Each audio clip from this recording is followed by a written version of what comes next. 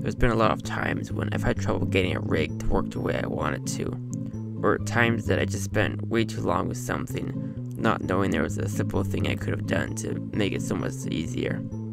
And so today I figured I'd show some of the most useful tricks I've learned to be able to get these rigs to work the way I want them to, and just some useful things that it's possible you might not know.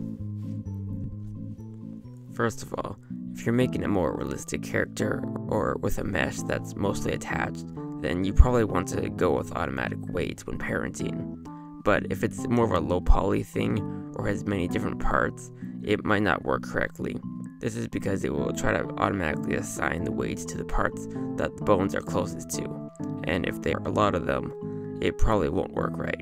Instead, use empty groups, then manually assign the weight to each bone. To do this, just select the part of the mesh you want, then after you've parented it, click Assign with the bone you want selected in vertex groups. You can also use weight painting. With this, you can just paint on how much of that bone will control that part of the mesh. You can also enable this option here to see their weights. Knowing how to correctly apply weights to meshes is very important for making good rigs. But now let's get into some of the more trickier things, such as the modifiers. The first modifier I like is the Stretch 2 modifier. This is of course good for anything that needs to stretch, but it's also good for things like making a bouncy ball, or just exaggerating a character's movement. To use it, first add the Stretch 2 modifier in Bone Constraints.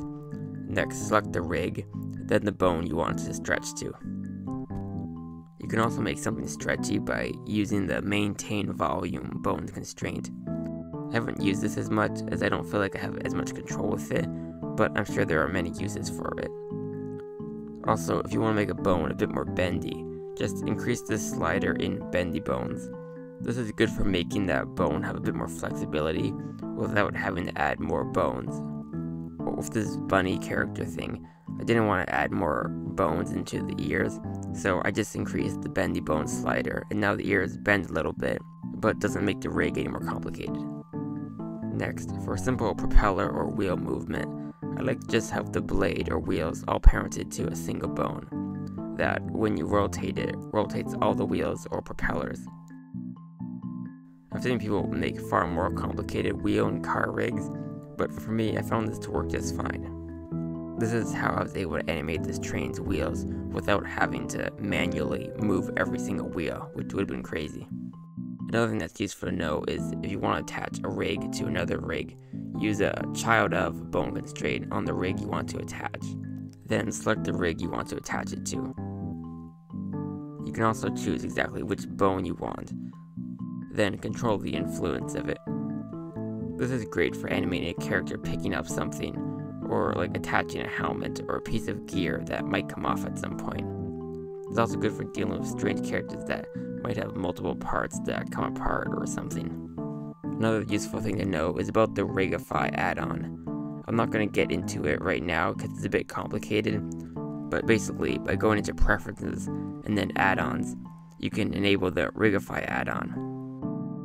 This can be good for just starting with some base rigs, but it's also good for just generating rigs that are easier to use and nice to look at. But probably one of the most important modifiers to know about is Inverse Kinematics, which allows you to get movement like this. This one is definitely a bit trickier to set up, but it's far more used than any of the other ones. To use it, first add the Inverse Kinematics in Bone Constraints, then select the rig, and select the bone you want it to follow. Make sure that that bone is not attached or it will not work properly. You may also want to increase the chain length to stop it from affecting the rest of the mesh. You can also add a bone to be used as the pole. Just select the rig, then select the bone you want to use, and now it will kind of bend towards that bone. This is great for making something like a leg to keep it from bending in weird directions.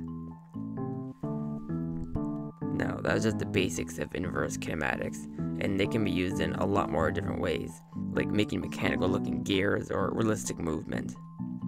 Almost every single rig I've made has used inverse kinematics in some sort of way. It's just very useful. Finally, it's helpful to use bone layers to separate which bones you are animating versus which bones to ignore. Just select the bones you want, then press M to move them to a different layer. Of course, there are a lot more modifiers and ways of making rigs, but I felt as though these were more of the important ones to know.